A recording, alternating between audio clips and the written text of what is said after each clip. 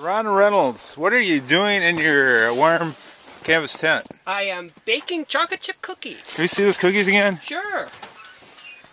You see them? So you're bringing all the comforts of home here to the Sawmill Park. Let me get a close-up of that. Oh, wow. On the wood stove. Look at that. Look like these are a little burnt now. Yeah, well,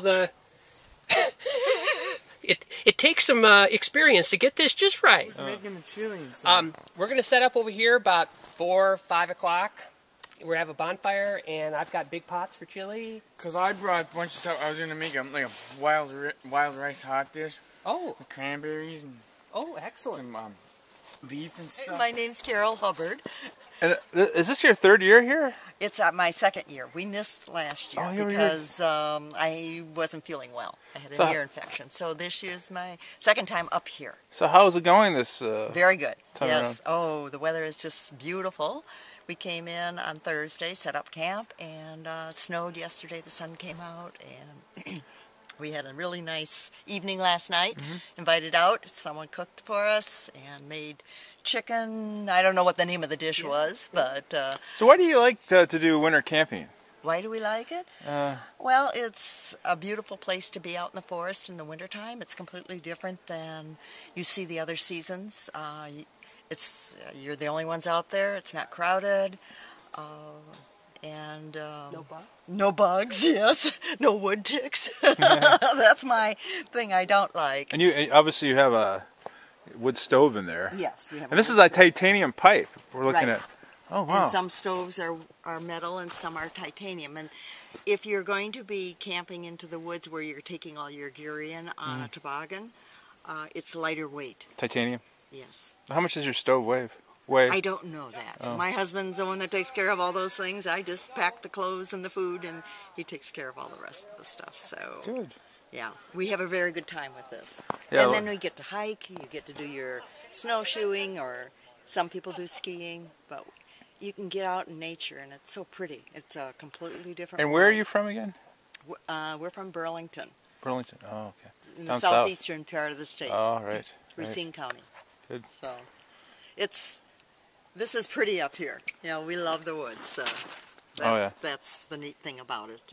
Wisconsin has a lot of pretty places to offer, and knowing Rhonda, this is when she had this set up here. Getting to know another place is very special. So.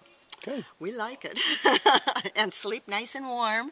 Do you use this tent year-round or just for the winter? No, we just use this as a winter tent. Oh. And how many days during the winter do you usually go camping? We try to get out 3-4 times for like 3-4 days. Yes.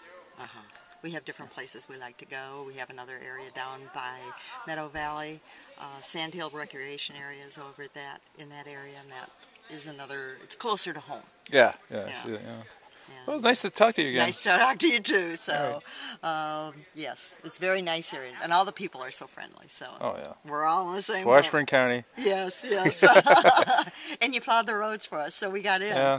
That's always nice to be able to pull right out of your vehicle and set up when you're in a group like this. Sure. Yeah. Well, welcome back. Thank you. All right. Bye. Building shelters and sleeping, doing all that bushcraft stuff. Well, he's going to be at the symposium. Can I come into your tent? Yeah.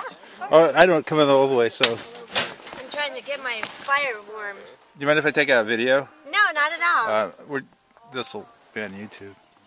So how's it going? What is your name? Oh, Lord. My name's Jody. And you're from where? Wausau. Jody, what's your last name? First time winter camping. Nice. So you made this tent? Yep, with the help of my friends Brian and Michael. They helped me construct the frame, and then I made a tent to fit the frame. Wow, that's pretty nice. Not very manly, but... No, of course not. I'm not very manly. But it's nice, very pretty. All right, thank you. Oh, there's polka dots? Yeah, look on the stove side. Oh, look. Yeah. Oh. Yeah, you have to have the polka dots. I love it. So now, who's dwelling here? This is mine. Oh, this is your tent? Yeah, I made this one too. You made this one? Wow. Isn't that incredible? How long did it take you to make this? A couple months just putzing away at it. Yeah. Did you do it by hand or with a sewing machine? With a sewing machine. I know. I was like, damn it. Was there some kind of design you were using, or just a standard A-frame design? It's pretty simple. Was it something you got off the internet or something? Or no, I mean I made the frame myself and then just make the tent to match the frame. Your name is? Michael Maresca. And you're from? From Duluth. Duluth? Yeah. Were you here 3 years ago? Or is this your first time? This is my first time. Oh, our other brother was here. Oh, okay. Probably 3 years ago. Do you do a lot of winter camping? Mm-hmm. A lot. Probably every other weekend in the wintertime. Really? Yeah. What's, a lot of people think that's a little, winter's a good time to be inside, not a tent. We get our tents up to over 100 degrees. Really? Yeah, no problem.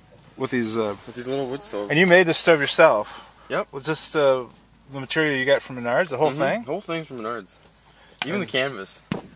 It's just drop cloths. Really? Yeah. Drop cloths? Drop cloths. From Menards? Mm-hmm. Wow. Well, that's incredible. So you do a lot of camping in northern Minnesota? Mm-hmm. Yep. Any up in the Boundary Waters. This last weekend we went up to Canada. Oh, really? Mm-hmm. Do you see very many other people camping during the winter, or is it not rather many? rare? Rarely, see some dog sledders and stuff. So. Oh, okay. All right. Well, thanks. You're like the Apostle Paul. He was a tent maker. Hey, look at this. Wow. Nice. I don't know. You look a lot hotter. Your name is?